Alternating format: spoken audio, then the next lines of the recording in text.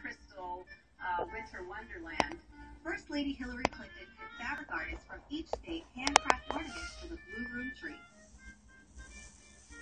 In 1999, doll makers created toy replicas of American historical figures for holiday treasures at the White House.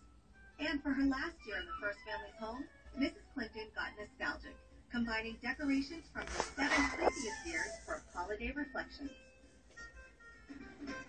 In 2001, Laura Bush chose Home for the Holidays for her first Christmas theme. Artists from every state designed miniature replicas of historical homes across the country. The next year, presidential pets with a focus of all creatures, great and small. Boy, if this was a real piece of wool, I'll be having fun right now. Because it would be nice to have it to sleep on it. Sleep on it.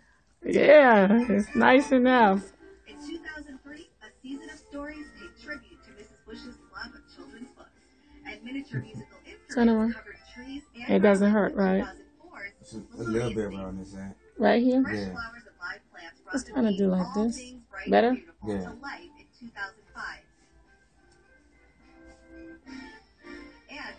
That one is okay. The theme this year is Deck the Halls and Welcome All. 2007 paid tribute to the national That one better? Yeah. and for the last holiday How about on this first side? home, Mrs. That's Bush's all right. White House staff Okay. created a red, white, and blue Christmas. Don't move. Reflect, Oh. Rejoice, and Renew was the first theme for Michelle Obama in 2009. 800 ornaments from previous White House Christmases were refreshed to pay tribute to local landmarks.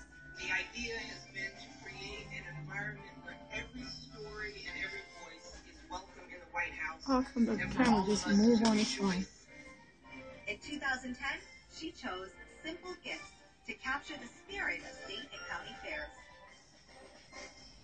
With over 55,000 square feet to decorate each year, it takes a lot of planning, from the chefs to the ushers and florists.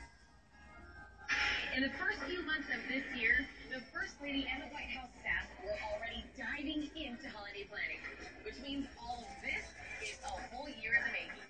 There's been a lot of planning already since July.